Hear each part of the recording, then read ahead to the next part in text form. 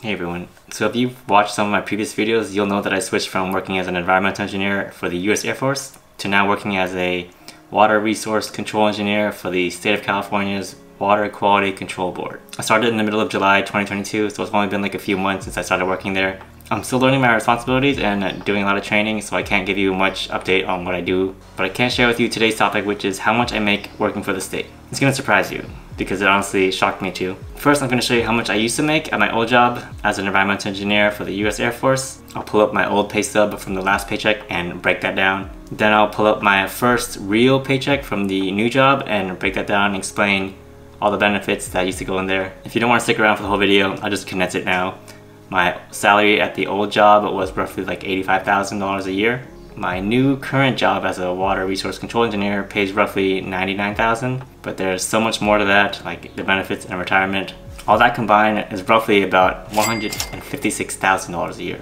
And I'll explain all that in much more detail as I go on later on in the video. Now let me add a little disclaimer before I start the video. This is not a video to show off. I know it will sound very show-offy, but there are other jobs that make like way more than this. You know, imagine if I was like working at Google as a software engineer. That's like a completely different story with like much higher numbers. I'm just here to show you my numbers, and this is like true data that's coming out from like my personal pay stub. And all of this is out in the public because every state employee has to show their salary, and even like the salary is set in the job description when they're applying beforehand. You can go to a website called transparentcalifornia.com and it'll show you basically every single person who's working for the state of California, their pay stub, and like basically their, well, not their pay stub, but like basically how much they get paid and the amount of benefits that they get. Looking at it right now, it breaks down how much they make for regular pay, which is like their gross income, and all the benefits such as like retirement, pension, and other health benefits that the state pays. So you can look that up for yourself. I'll send the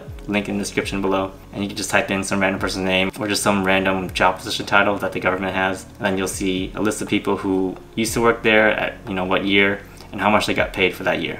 Obviously, because I just started this year, you will not find me, but you know, maybe 2 or 3 years later from now, I'll update the website and you'll see my name on there. Okay, now with that all out of the way, let's go jump to my computer and I'll show you my paycheck from my last job and I'll break it down. Okay, so I'm on my computer right now. I chose the month of May because during June and July, that was when I was having these odd numbers because I knew I was about to quit and everything, so I cashed out some things. So overall, my numbers would have looked different if I chose the last month of my employment. So that's why I chose May. So let's break this down.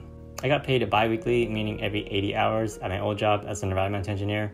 I got paid an $85,000 salary, which equates to about $41.03 per hour, as you can see here. Sounds like a lot, but you have to pay for federal tax and where I live, state tax, 401k retirement if you decide to contribute to that, and maybe any health insurances you decide to enroll in. Taking a look at what I have, I pay for the federal and state taxes and contribute 6% of my salary into my 401k because the company matches that. I did not enroll in any health insurance because I had someone else cover me for that. So overall, my take-home pay after paying all my deductions was about $2,200 every 2 weeks. Okay, so we got the magic number, $2,200 every 2 weeks, or about $4,400 every 1 month. All right, now let's open up the new job's pay stub.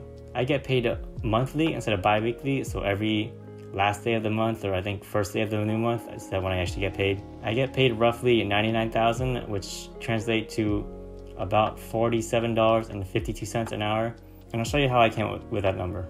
I take this number, $8,238 per month, times that by 12 months a year, which is about $98,856 a year. Take that number, divide that by 52 weeks a year, and that translates to $1,901 a week. Divide that by 40 hours a week, and I get $47.52 an hour. So that's great. It sounds like I'm finally hitting that 6-figure salary. You know, the dream goal for like everyone.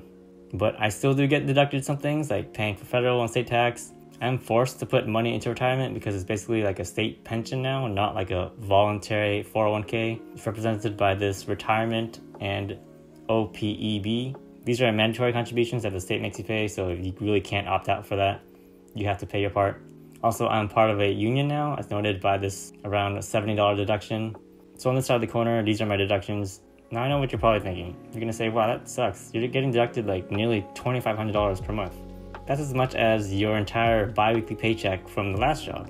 And yes, although that is true, Now we can scroll down here and look at the employer contribution portion. So in this corner, it says that the state is literally paying me about $2,600 each month in my retirement. If I take the numbers, $2,600 divided by $8,200, that's about 32% of my gross salary. So I don't know if any match that is as big as like 30%, but that $2,600 is bigger than my bi-weekly paycheck at my old job too. So now I can see how and why state employees never really want to leave their job, because the benefits of working there is just so like enticing. You always hear about it, you know, that working for the government is so stable and everything, and that people don't really want to leave until they're old. This is the numbers. This is what they're looking at. And you don't really see the numbers and know the numbers until now that you've watched this video. So if I add all these employer contributions up, I get $4,778.92 per month that the state is paying me back in benefits. Or at least, you know, things that I don't have to pay for. In one full year, that is equivalent to an extra $57,300 in benefits. So that's how I got that nearly $156,000 I mentioned earlier at the start of this video. I know that most people look at the money that hits their bank account as how much they're making, but you know, you also have to think about the money that's flowing behind in the background and what you don't have to pay for. This retirement though is like seriously the biggest shock to me ever since transitioning to this job. I know my retirement's gonna be good if ever I stay here for the long term. But okay, yeah, that's it for the video. If ever you're interested in more topics like these or are confused about like paychecks, benefits, 401ks, and you know, stuff of that nature, just leave a comment below and I'll try to get back to you when I can. I feel like I'm not showing my face as much on future videos, so I'll try to change that. Hopefully my job gets more exciting and hopefully I learn more on the job. That way I can actually post something about it and like, you know, show you my day-to-day life in this new job. Hopefully you like the transparency. You know, sorry this topic isn't as exciting because, you know, people don't really look at the paycheck and talk about stuff like this because it's, you know, pretty boring.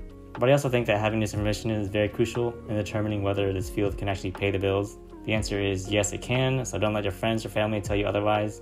Just show them this video and they'll probably change their minds. Alright, that's all for the video. I'll see you in the next one. Goodbye.